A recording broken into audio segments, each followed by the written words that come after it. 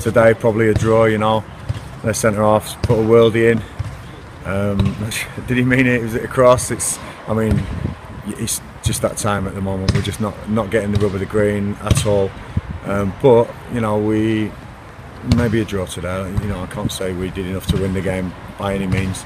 They've won the game, you know. So we had a couple cleared off the line. I think the red cards are very harsh, and you know, Jamal's not really been troubled. He's been called upon once to make a great save, and he did.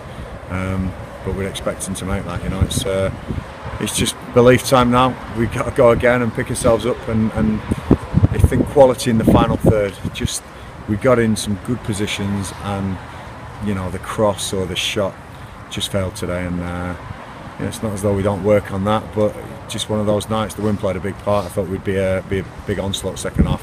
Not the onslaught I thought might come, but you know, we had chances. We got to stick them in, and we get a point. But unfortunately, we didn't get anything. And like you say, it's another defeat.